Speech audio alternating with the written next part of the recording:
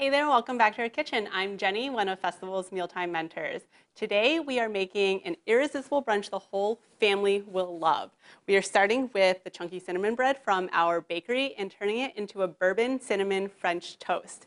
So to get started, I have our bread already partially sliced. Like I said, this is the chunky cinnamon bread from our bakery, and I really love it on its own, but it's delicious in this French toast. Right now, I am just slicing it into thick 1-inch slices. So you can see that it's pretty nice and substantial, but we want it that way because we want it to soak up all of this delicious like custard coating that we're going to be dipping it into. And if it's too thin, it won't soak up as much and you have the risk of it falling apart. So to move on to the filling then, we have kind of the standard ingredients of eggs, and milk,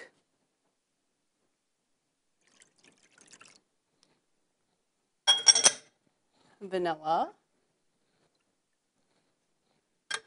my favorite ingredient, bourbon. So that's kind of the secret ingredient in this. If you don't want to use bourbon, you don't have to. You can just substitute a little bit more milk so you get that same amount of liquid in there. Cinnamon. The toast has lots of cinnamon in it already, but this is like an extra little punch of flavor. And then some nutmeg. So I'm going to go ahead and give this a whisk and bring it all together.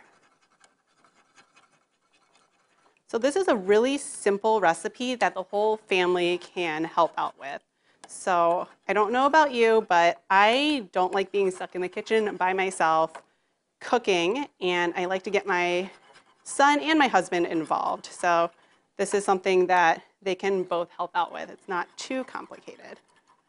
Okay. And you'll see that I'm using like a shallow dish for this because we're going to be using the same dish to dunk in. I don't want to have to transfer it to a different pan.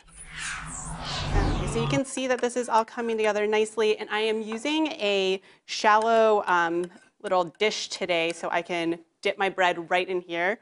I don't want to have to whisk and then transfer it to another dish because that creates more work for me at the end of the day when I need to do all the dishes. So now I'm going to go ahead and take our nice thick slices of bread and put it into the liquid, and it needs to soak for about 15 seconds per side. So while that's soaking, I'm going to go ahead and spray the griddle that I'm using, just a little bit of cooking spray. Now I can give this a flip. So 15 seconds is enough time for all of this delicious bourbon mixture to soak into the bread. So you want to get that goodness all the way through so it's not just the outside of the bread that's nice and bourbony. Lots of great flavors. And then I'm going to go ahead and transfer it onto our griddle.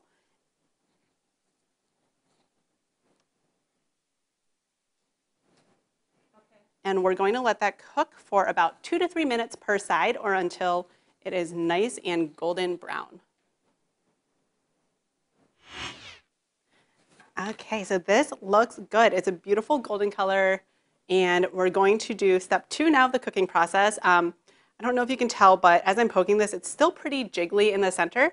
So the key to get rid of that jiggle and get this completely cooked through is to bake it. So I am going to transfer these to my baking sheet here. And I have the oven preheated to 400 degrees.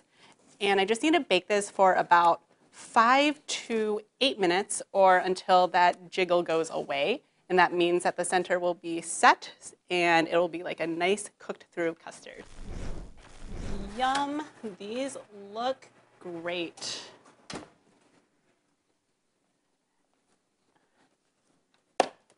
So it didn't take too much, about 5 minutes.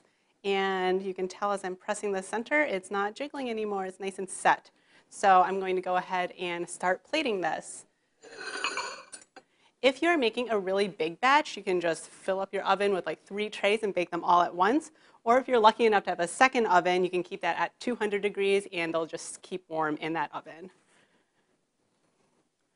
And today I'm going to be serving the French toast with a little bit of whipped topping.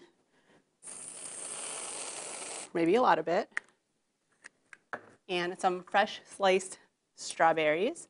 But this is really good with whatever your favorite French toast toppings are, whether it is powdered sugar, maple syrup, bourbon-infused maple syrup, sprinkles.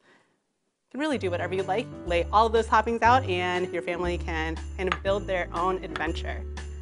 So there you have it. I hope you give this delicious bourbon cinnamon French toast a try. For more holiday recipe ideas, visit bestfoods.com/holiday.